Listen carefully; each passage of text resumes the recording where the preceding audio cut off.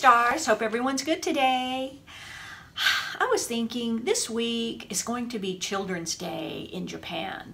And so a really neat project that we can do is origami, making a samurai helmet. Yes. And we can even make one that's big enough for you to wear. Yes, samurai helmet. This one was made using wrapping paper, so you might want to ask your parents if we have any extra wrapping paper. You can also use newspaper, anything that's big. This size was made using a square that was 20 inches by 20 inches. All right, I can also show you how to make a small samurai helmet out of a piece of copy paper. All right, so come on, let's get started. May 5th is Children's Day in Japan. It's a day full of celebrations and activities and lots of festivities. There are fish kites that are flown high in the sky representing children of each house, and there's also special doll arrangements, special foods, and lots of games and parades.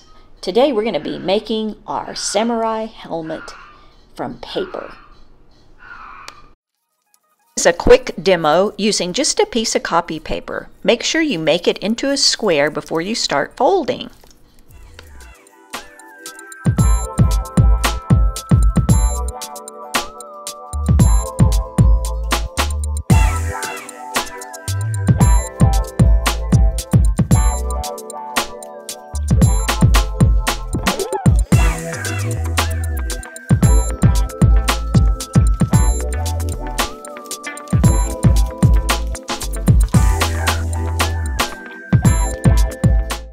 Now get ready to make your samurai helmet with a bigger sheet of paper.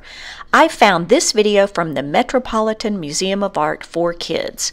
It's easy to follow along. Just start with a 20 by 20 piece of paper.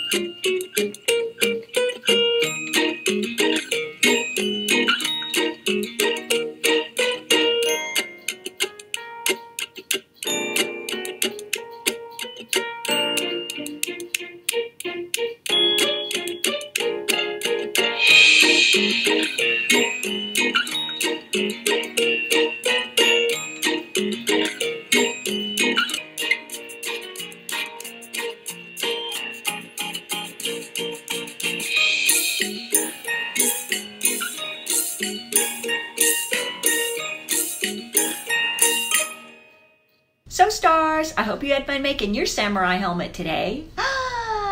Do you know how to say goodbye in Japanese?